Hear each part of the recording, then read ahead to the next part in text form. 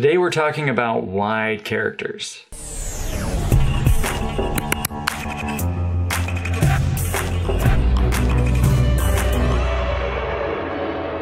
Welcome back, everybody. We're talking about text again today. Now, I recently made a video about Unicode, what it is. Check that out if you missed it. But today I want to start talking about how we can actually deal with Unicode characters in our programs. And I thought wide characters would be a good place to start. Now, if you have any experience programming in C or C++, you are probably familiar with the char data type. That is typically a single byte that in ASCII represents a single character of text. Oh, back when the world was simpler. Actually, old-fashioned chars, single byte chars can be really annoying. I mentioned that actually in a recent video. Check that out. I'll link in the description if you missed it. But now we are dealing with multilingual Unicode text where we have way more than 256 characters and we have things like emojis and all sorts of things like that. And so a single character per symbol or per code point or per character, whatever you want to call it, a single byte is not going to be sufficient to store the symbols that we have in our arsenal now. And when it comes to representing Unicode text in our programs, we have a few different options, and wide characters are just one of those options. Now, a wide character is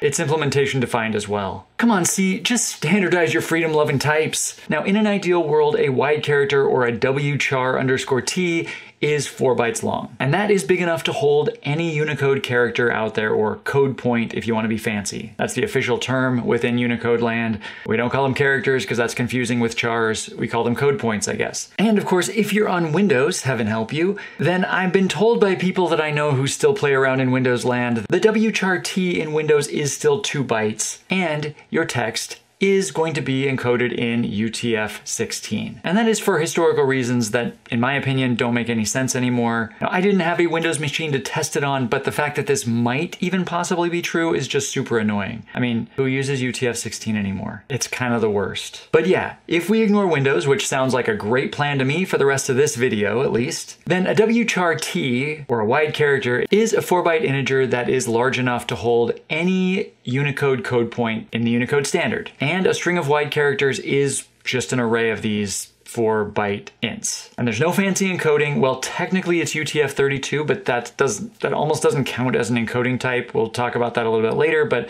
it's basically just the code points stored there. It's just an array of 32-bit integers. Of course, it still has the signed-unsigned ambiguity issue that you run into with the 1-byte char data type in C that I mentioned in my previous video. Also, the C11 standard introduced char16_t and char32_t types that are unsigned and always the same size, which could be useful if you're interested in writing more portable code. But to make things a little more concrete, let's look at how this works in an actual program. So again, as is common in my videos, simple program right here, just a main. I also have a make file here that's going to compile things for us. Now, let's say that I want to declare, let's start off, say I want to declare a string and I want it to be stored as an array of wchar_t.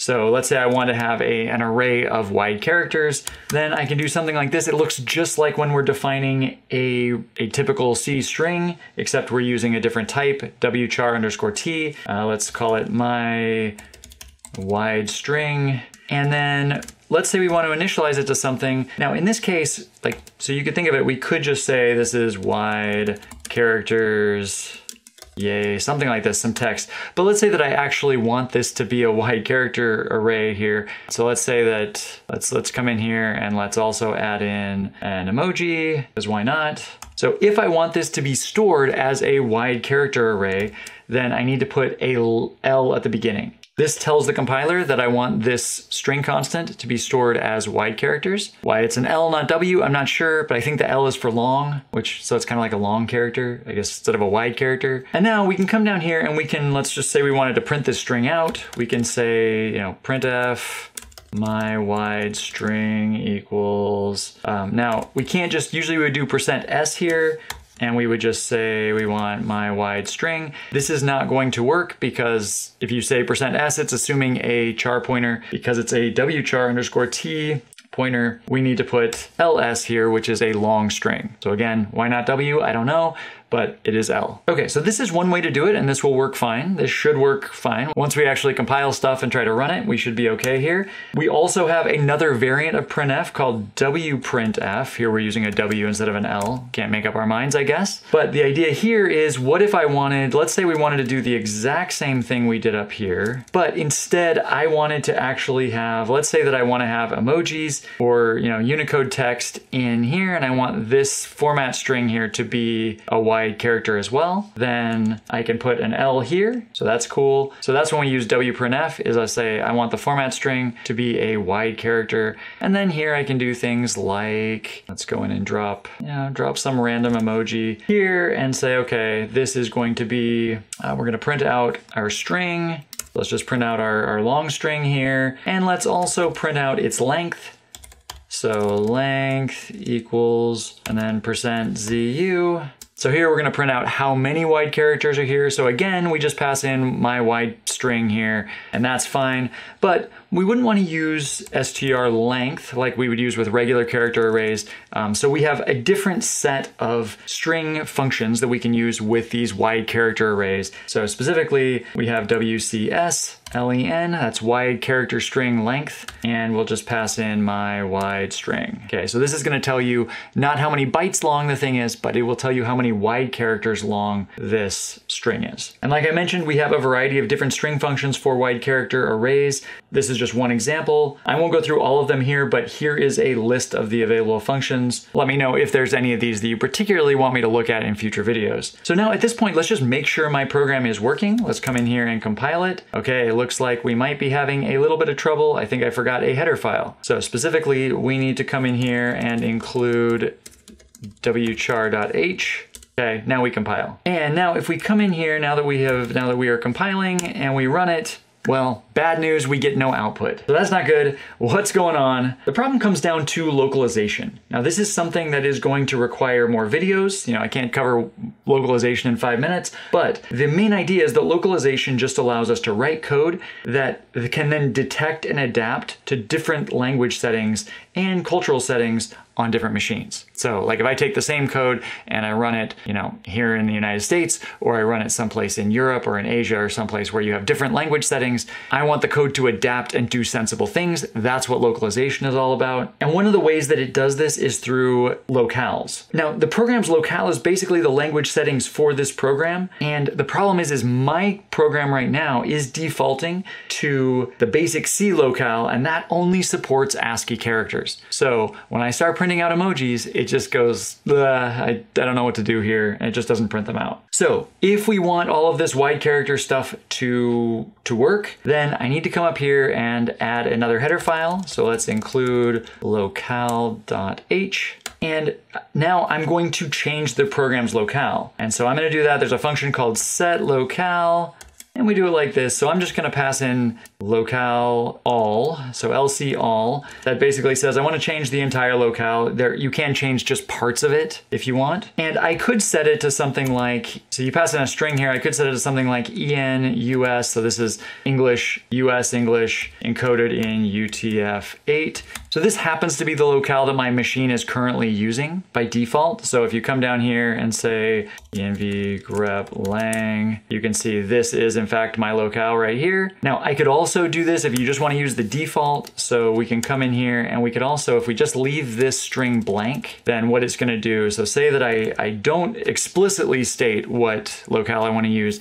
If I just leave it blank, what that is going to do is basically going to just use the terminal's default. So on my machine, these two lines of code are doing exactly the same thing. If you're on a different locale, then they may not. Okay, so but now if we come in here, if we come in and compile our code and we run it, now our wide character output shows up, which is great. Now, as I mentioned before, wide characters are just one way to store Unicode text, and there are a few pros and cons to using wide character arrays. Okay, the main pro is that it's fairly simple. So say, for example, that I want to process a string character by character or code point by code point. Let's say I just want to go through and print out the code points. Then I can simply do this with a for loop. So I can just say for int I equals 0, I is less than, let's use this wcslen function again, and to get the length in the number of wide characters. and then I++.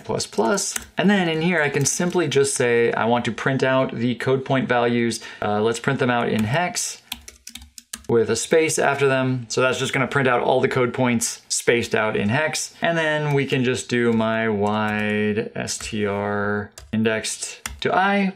And then let's drop in a new line at the end just to make things look nicer. And so now if we compile it, we come in here and we run it, you can see, sure enough, we get all the code points. You know, the regular ASCII ones, which are they're shorter, they're only a byte long. I mean, they're stored as 4 bytes. It's not printing out the leading zeros, but then my emoji at the end, you can see it has its code point here. And so this works. And so anytime you're processing on a per character or per symbol basis, wide characters are really easy, right? Because it's just an array of code points. So you can go through and you can index really easily. If you want to find the 5th code point, you just jump to index 5. You don't have to do any kind of searching through the string. You can just go to the index that you care about. If we were, on the other hand, using a variable length encoding scheme like UTF-8, then this would be a bit more complicated, and more about that in a future video. I'm definitely going to get to UTF-8 because I think it's pretty cool, because it's super popular and it's really cool. Also, the main downside of wide character arrays is that these wide character strings are big. So the string up here is mostly made up of ASCII characters like we printed out down here, right? These things that can be stored possibly in 1 byte, but we are now using, because we're using wchar_t, we are using 4 bytes per character. And so we're using about 4 times as much memory per symbol as we would otherwise have to use. And so you don't find a lot of people storing their text in wide character format for long periods of time or sending wide strings across the network, because it just requires a lot more space and bandwidth. Of course, the exception to this might be if you speak only in emoji, or if you are using a language that has code points with much higher value, then you might actually not lose much, and so this might be a reasonable thing to do. If you are primarily working with English text, this is probably a very inefficient way to store text. But internally, when processing Unicode strings, wide characters can simplify your program logic a bit, and in my opinion, that's usually a good thing. So I hope this helps you get a little bit of clarity about wide characters, what they are, and how you could use them. I hope this helps you in a future project, and until the next video, I'll see you later.